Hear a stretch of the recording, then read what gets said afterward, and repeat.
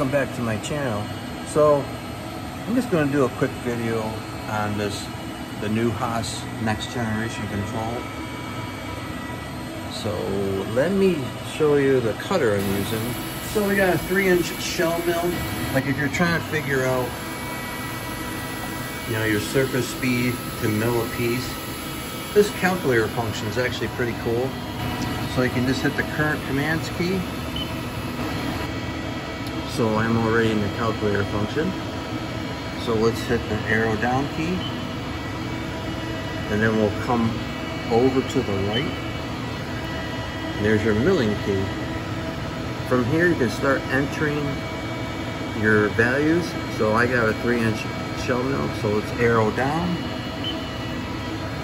And just type 3.0. Surface speed, I don't know yet. RPMs, I don't know. Flutes, I got 6. So we'll hit 6. Feed, I don't know. Chip load, don't know.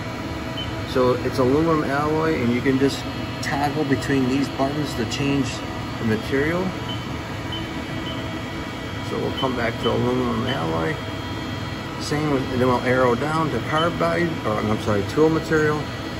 It's either steel or carbide, so you just either hit one of these. Now you see the two values are highlighted.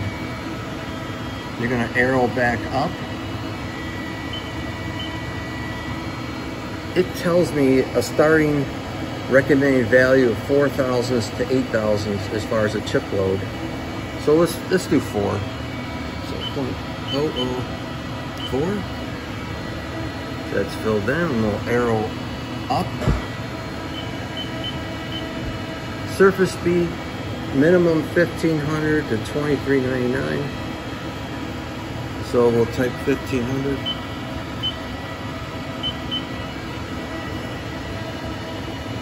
And it tells me that's the RPM to program with a feed rate of just under 46 inches.